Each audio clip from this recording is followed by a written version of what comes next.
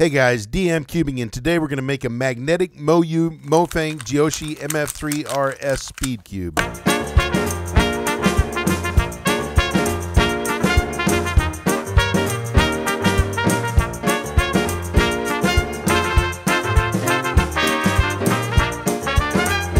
Hey guys, I've had a lot of requests for making a magnetic MF3RS tutorial, so here it is.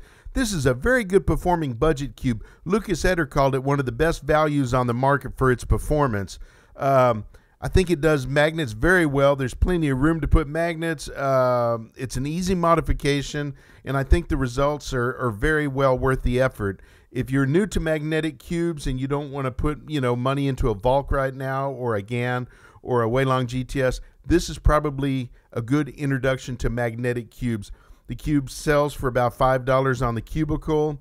Like I said, it does perform well. It's made very precisely. I've had this cube apart, really amazed at how tight fitting all the pieces are. So here's my tutorial on making a magnetic MF3RS.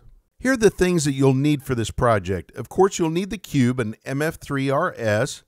You'll need 48 magnets. Here I'm using grade N48, 4mm by 2mm neodymium magnets. You'll need a Phillips Screwdriver to disassemble the cube. You'll need your favorite adhesive. I'm using Gorilla brand super glue. You'll need something to apply that glue with, like a wooden stick or here a toothpick with the end clipped off of it. You might need a plastic razor blade to help get in between the cubey piece thirds when you're disassembling those parts. And then if you get glue on one of the inside tabs of those corner pieces, you may need a sharp knife to scrape the dried glue off of. The first thing we'll do is disassemble the cube. Here I'm showing the position of the magnets, both in the edge and corner piece. We'll be starting with the edge piece first, but I'm showing both here so you get an idea of how our project is going to work. We'll be gluing in the edge piece magnet first, using the outside helper magnet to hold it into position. To disassemble the edge piece, it's fairly easy. We just pull on each half here, and it reveals the base part of the torpedo, and this just slides right out, this white plastic part. And it's got a slot that it goes into. This particular cube measured at 0.043 inches, so it's about a medium thickness. It's not too thick, and it's not too thin. The arrow here marks where we will be placing the magnet.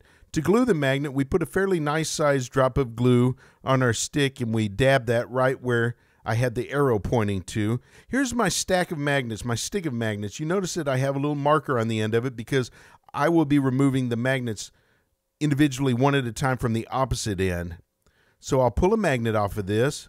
I'll place the stick on the outside of the cubey piece, and then I'll pull it down, and that kind of tucks the magnet into its position there. Now, to remove the magnet, the stick of magnets, it takes considerable force. They're pretty strong. And then after we do that, we'll stick another drop of glue, and then we repeat this until all 24 edge pieces have been glued this way.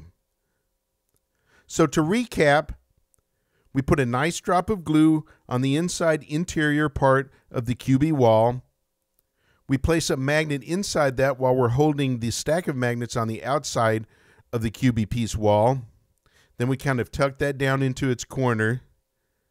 We remove the stack of magnets, leaving one helper magnet on the outside to hold the inside magnet, and then we add an additional drop of glue to the interior magnet there. And we do this 24 times. And at this part, you just let everything set because it's going to take a while for the glue to dry. Next, while the edge piece magnets are drying, we'll disassemble the corner pieces. This will save time, and it's very likely by the time that we're finished with the corner pieces, the edge piece magnets will be dry enough to handle. Disassembling the corner piece is fairly straightforward. You may need a plastic razor blade to get into the cubey piece thirds, and then they pull straight out from the center of the post. The post has a vertical tab that the cubey piece thirds hang onto, and they themselves hang onto each other with a horizontal tab. You just pull them separately apart from the center post. Before we glue the corner piece magnet, I should caution you about getting glue on the tab nearest the placement of the corner piece magnet. If you do get glue here, either wipe it off as soon as you can or wait until everything's dry, and you may have to use a knife to scrape this off. Any remaining glue left here will keep the cubey pieces from fitting together properly. It's a very tight fit. We glue the corner piece magnet by putting a drop of glue on the interior wall of the corner third piece and aligning it with the edge piece. We drop the helper magnet, and usually it falls right into place as we align the edges of these two parts. As you can see, this one's slightly off, so we push it until it's aligned with the other magnet, and then we put an additional drop of glue on top of this. We do this for the remaining third parts of the corners until the entire cube is finished. We match them up like this, place them on a flat surface to dry, and usually I let them sit overnight until they're completely dry.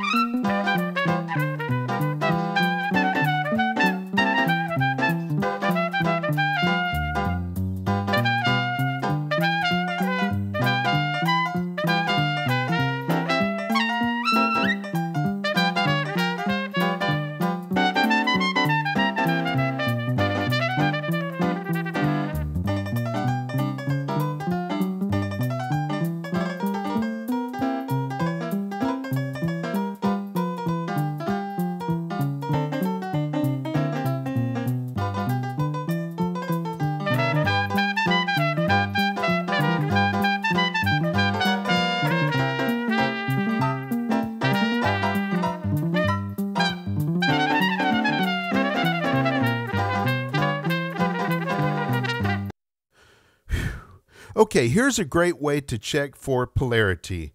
As long as your magnets have been glued correctly, your cube should be able to hold its cube-like shape without a core. This is a good test to check before you assemble the cube with its core. Once you've confirmed this, then it's a good idea to just go ahead and assemble your cube and lubricate it to your liking. I really think this cube turned out nicely. For a budget cube, it's really a great performer, and I think, like I said before, it's a great entry-level magnetic cube. If you're just getting into magnetic cubes, buy this cube. It's a great way to get into this.